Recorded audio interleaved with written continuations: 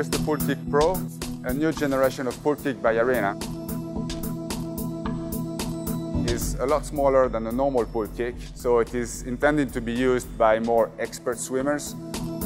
It will not float much, so you'll have to work a lot more on your core muscles to maintain a good body position in the water.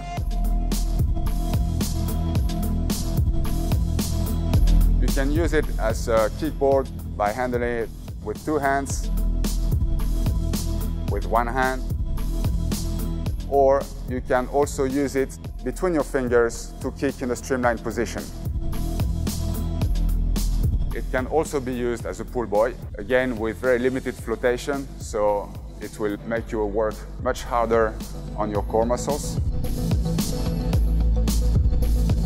It is very soft, very gentle on the skin, and it has sort of anti-slip texture, so it's not going to pull out between your legs.